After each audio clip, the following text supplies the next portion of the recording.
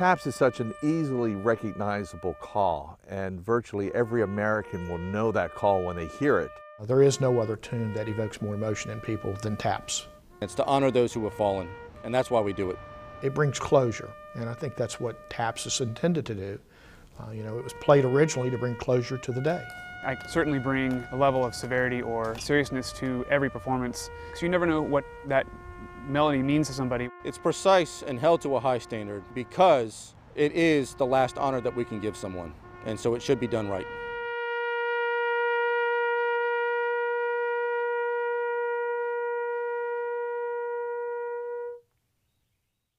It was born here in the United States, originated here at the Berkeley Plantation over 150 years ago. This is ground zero for taps. This is where it started. For me, the connection to the Civil War and this engagement that was representative of so much strife within our country, much of it happening right here in Henrico County. The idea that taps itself originated as a result of battles that were fought here, I think brings significance to it, to our own community. And you look at something now that's played all over the world at military ceremonies, and it has its roots right here in Henrico County. Those roots trace back to the last week of June 1862, when Union General George McClellan's Peninsula campaign to take Richmond came to a bloody halt in eastern Henrico. The series of engagements known as the 7 Days Battles left the Union Army with heavy casualties and shaken morale. The retreat to the James River, after repeated poundings by Lee's Army of Northern Virginia, positioned what remained of McClellan's forces at Berkeley Plantation in neighboring Charles City County. About 100,000 federal troops took up residence at the well-defended post, also known as Harrison's Landing, to regroup after the crushing missteps that had dashed any hopes of a quick end of the war.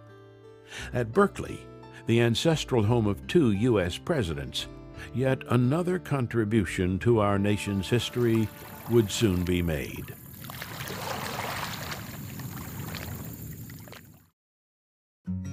When the troops arrived here, they were in pretty sad shape. They had just been beaten up pretty badly by the Confederate Army.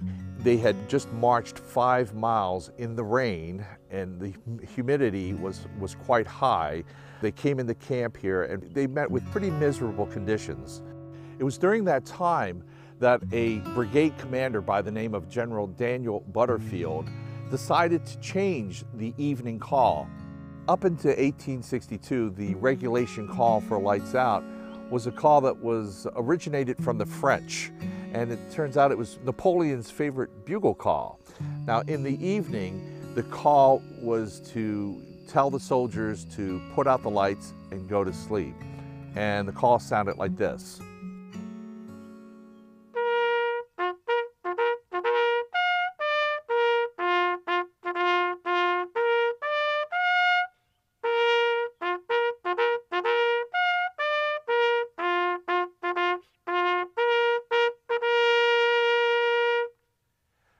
And you can tell it's a very martial sounding type of call, and it was usually followed by a distinct 3 drum taps. Soldiers would call it the drum taps and was later shortened to just taps.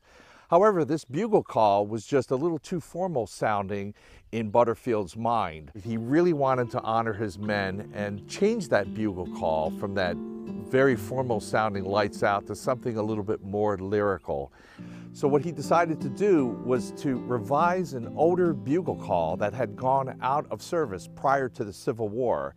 Take the last part of that call, which was an old tattoo call, and revise it into the 24 notes we know today as taps. And it happened here at the Berkeley Plantation. The first to perform that call was a bugler from the Erie, Pennsylvania area by the name of Oliver Wilcox Norton. He was the brigade bugler, and Butterfield called him into his tent sometime in July and asked him to sound the new call that evening. Norton went out and performed the call of taps as we know it today for the first time. The new call of taps was certainly a different call altogether, much slower and much more melodic.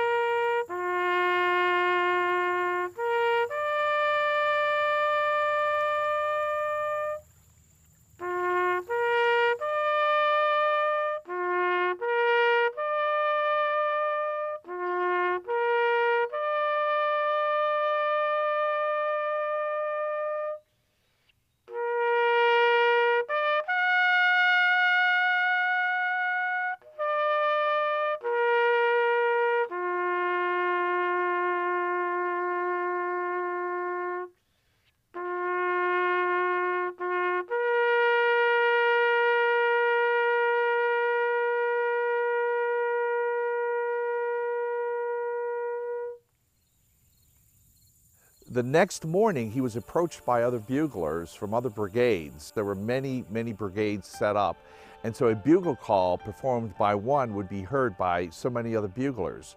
Well, the next morning after this new call is performed, these buglers approach Norton and say, "What was that new call you played last night? It's not familiar." The other buglers actually liked the call and asked for copies of it, which Norton happily provided for them. And pretty soon, other brigades, other buglers were performing this new call of taps. So the call quickly spread throughout this area and then throughout the Union Army. And also by the end of the Civil War, certainly some Confederates were also using that call as the final call of the day.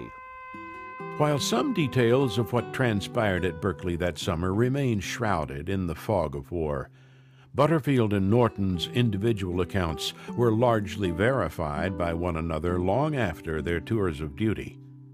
Still, there is one widespread tale that has persisted for many years, though no corroborating proof has ever been found. There's a popular myth on how taps originated, and it has to do with a Confederate soldier and a Union captain by the name of Ellicombe. In this myth, the Union captain heard the moans of a wounded soldier, and he crawled out and pulled back this soldier during the battle, and when he rolled him over, he discovered to his horror that it was his son, who he had thought he had sent off to a music school to avoid the war. But here he is in front of him dying. And unfortunately, the young man dies. In his pocket, there are some notes scribbled on a piece of paper. And the captain, in his grief, has the music performed at the son's funeral. And it turns out that those notes are the notes, the taps. And it's a wonderful, moving story, and it reaches out to the fact that the Civil War was not only fought brother against brother, but sometimes father against son. And it really touches the heart. However, the story is a myth. It's a fake story, and in my research, I came across how the myth had actually came about. It turns out that the story came from the mind of a person named Robert Ripley. Ripley was the creator of Ripley's Believe It or Not. Albeit in a less poetically dramatic fashion, taps was first sounded at a military funeral at roughly the same time and place that the Ellicombe legend was purported to have unfolded. The call, informally known as Day is Done or Butterfield's Lullaby, was played when Captain John Tidball's artillery unit lost a corporal near Harrison's Landing.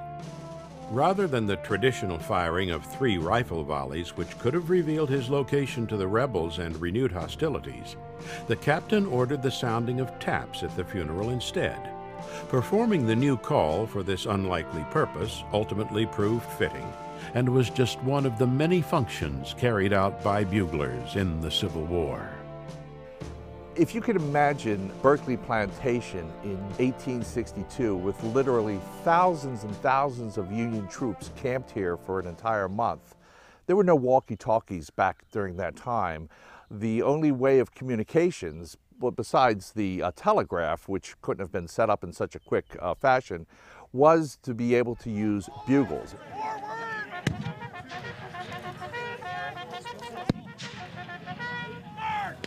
The bugle was one of the first instruments to be used in the military, and is primarily for communication and to call over long distances. And it was very utilitarian initially, and it was out of necessity. There's no way to communicate across the other side of the field. And so the bugle and the drums played a really important role through the history, being able to coordinate large units. So it's an integral part of the military from the very beginning. Buglers have been used in the military since there's been armies. In fact, you can find references to bugle calls and trumpet calls in the Bible.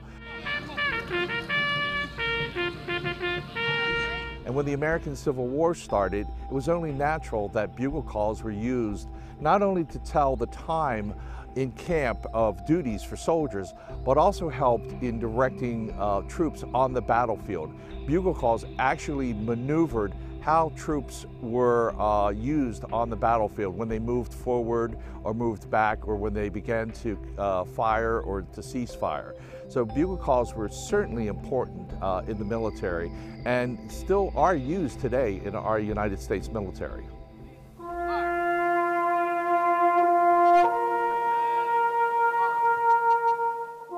At military installations around the world, taps is still played for its original purpose of bringing the day to a close, although it's typically heard as a recording, broadcast over loudspeakers. For most Americans, the image that taps evokes is of Arlington National Cemetery, the epicenter of our nation's remembrance of fallen soldiers. The most visible display of ritual and reverence can be found at the Tomb of the Unknown Soldier, where a 24-hour vigil has been in place since July 1937. Forward! March!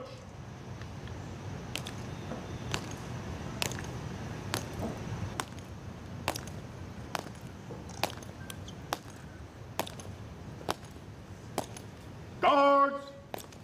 Halt! When you see it in Arlington, the setting, why it's being played, the importance of it, it all sinks in and can be very emotional.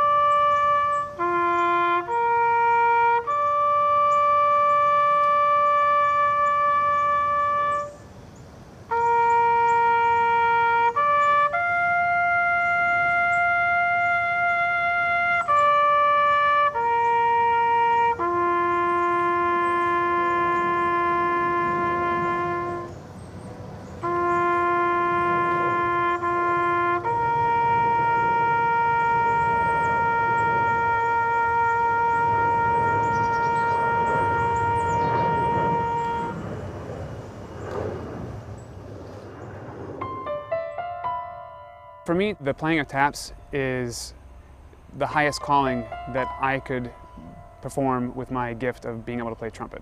I've toured the world in various ensembles in military units in China, Japan, Europe, and played in great music concert halls throughout the world, and I could think of no greater stage or venue to play my trumpet and no greater melody than taps. And the reason why we have such a high standard for taps is you're playing all by yourself. The people that play it in Arlington, for all divisions or all service branches, are truly, truly special and truly, truly gifted. And they have a unique talent. And it really is awe-inspiring. I mean, it will make you think about why you're there.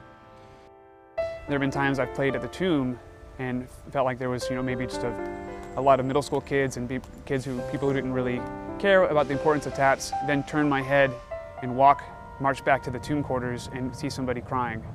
So you never know who's going to be there and what it means to them at any time. So every single time, even though we play it hundreds of times a year, it's really important to bring that level of presence and mindfulness to every performance so that it's special each and every time, because you don't know who's listening.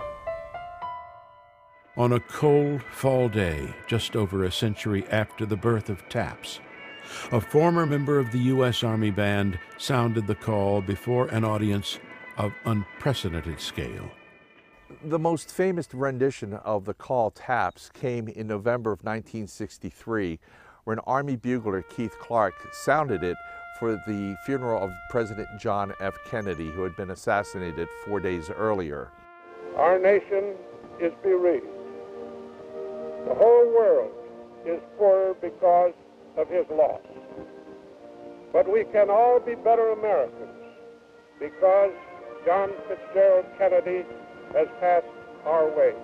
It was the first time that it had been heard by so many people. There were millions listening and watching the funeral on television and radio.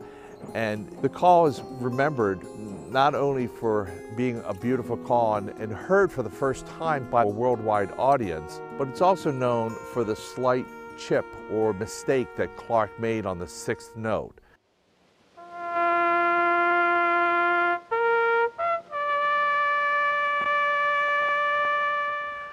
Even though there was a slight mistake, it still touched the emotions of many Americans who heard the call.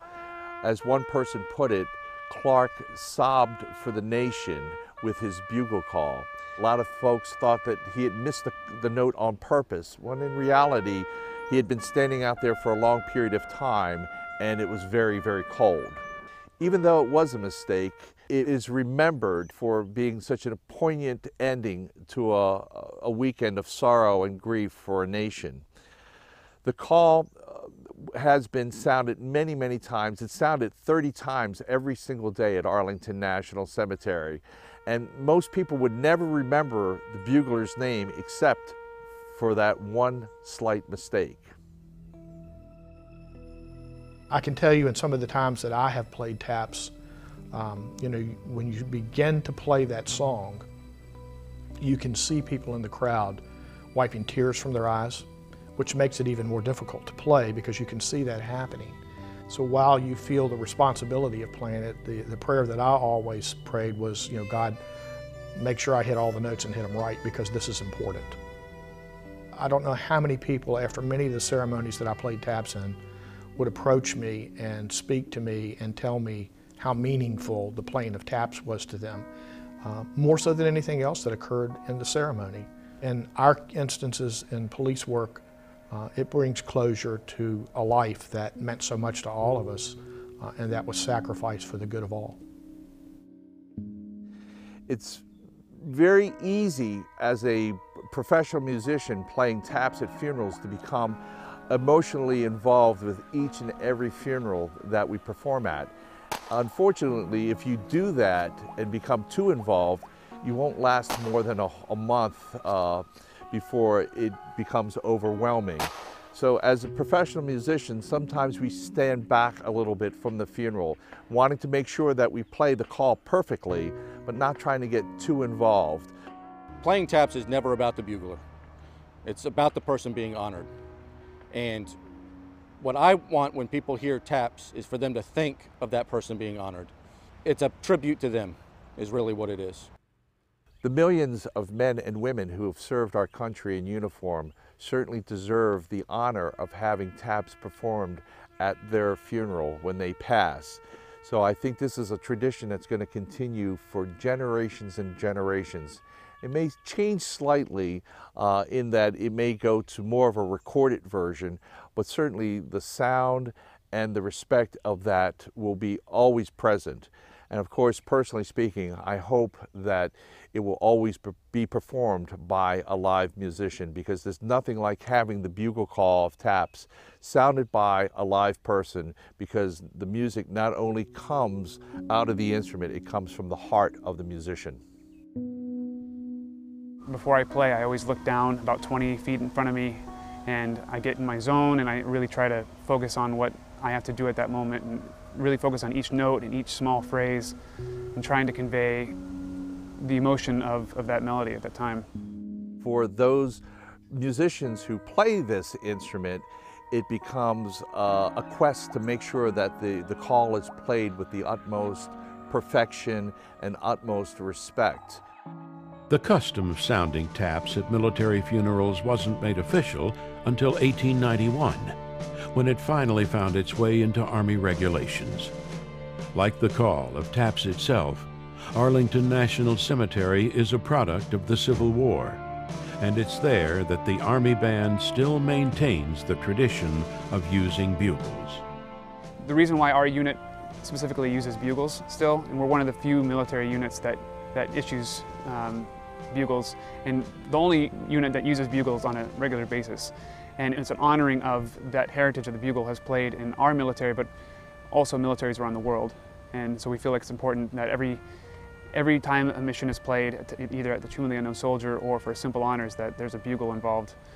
Even though we have trumpets and we can have other instruments that can play the melody, we feel like the visualization of having the bugle is a really important aspect of keeping along with that tradition. Tradition is such an important part of our everyday life here in the United States, and the performance of taps certainly falls in that. It's a very solemn act done by a person in recognizing someone's service to our country. And there are slight variations on how the call is performed. Each performer can perform it in a slightly different way. Sometimes performers play it a little faster, some play it slower. There's an echo version of taps that's sometimes performed. And even though it's a very simple melody, 24 notes in length and only using 4 of the bugle notes, it can be a very difficult call to play.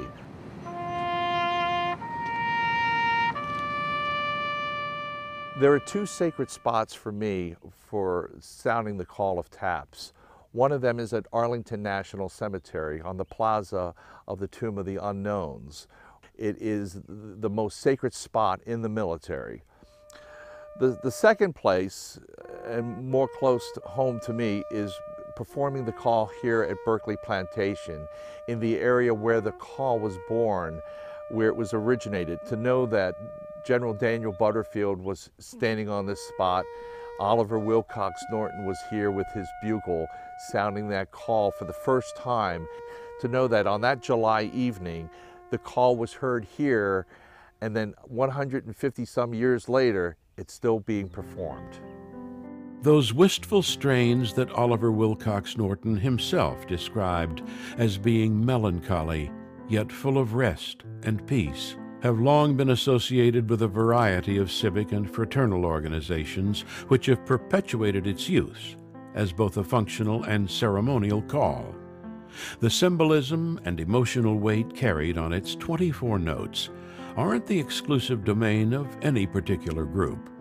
Along with a military-style chain of command, taps has also found a special place in the culture of law enforcement. I think the parallels between the military and law enforcement are generally made because we are a uniformed service. And while we're not military organizations, there are quasi-military elements of what we do. And when someone makes the ultimate sacrifice, there is a desire on our part to give them what we call military honors. And so that element of it, I think, over time made its way into law enforcement because there were so many people within the law enforcement community that had a military background. And it's a tradition that I think is rightfully placed and I think is very well done, and it has a place in law enforcement for certain. Within this area, in this region, I think Henrico may have been one of the first police agencies to have an official bugler, and that was a role that Chief Shepard had asked me to assume. And I continued to play taps at a host of different events right up until the time I became a member of command staff. So we reached out to the division, and lo and behold, we had quite a few folks who could play the bugle. And even today, whenever we have taps played, it's played by one of our uniformed police officers.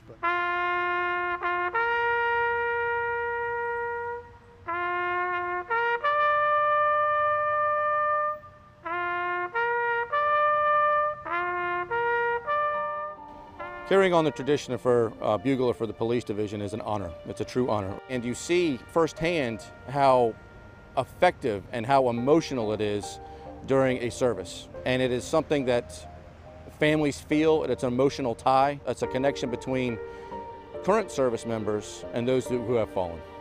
And while taps may be the tune that means lights are out, that something has concluded, what it also means is that we won't ever forget the life of this person.